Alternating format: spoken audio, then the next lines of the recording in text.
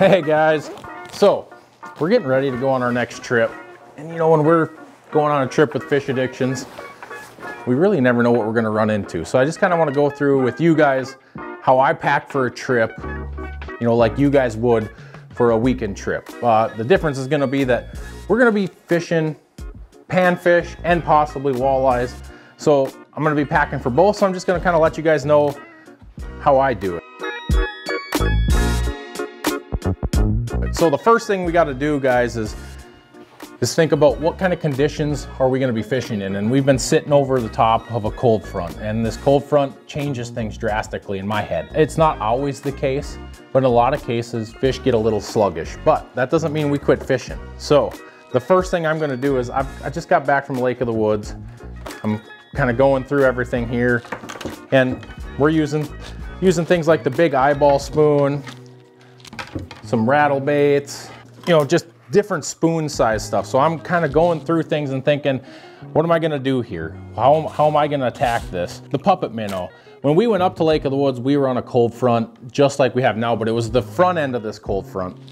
Basically, I was still using baits that were probably a little bigger than I would use now. So I'm gonna downsize things. I'm gonna go a little bit more discreet with my jigging cadences, even to dead sticks on these walleyes. So I'm packing things like the doodle bug. You know, I'll still keep the puppet minnow on, and I'll probably downsize some of these other spoons. I got Lake of the Woods, actually, we're fishing the doodle bug. You know, so on these cold fronts, downsize, slow things down, and really just minimize the action. And a lot of times that pays off, even to a dead stick. And I'm not afraid to dead stick a perch eye or the doodle bug, or even down to a tungsten, like a punch fly even. Now on the crappie end of things, it's kind of the same thing. I love, if you guys watch Fish Addictions, you know I love fishing spoons. I love fishing these smaller buckshots. I love fishing the doodle bug and the eyeball spoon. All great spoons to fish for crappies and panfish. Even big bluegills love spoons. Again, we're sitting on this cold front. Most of the time when we're fishing bluegills, we're fishing probably a little bit shallower water than we are even crappies over a basin or walleyes, which in my mind and my theory is that affects the fish. The shallower water that you're fishing, the more it's going to affect these fish. So I like to downsize something to like the gillgator or the musca jig, or even the punch fly, which is by far my favorite panfish jig.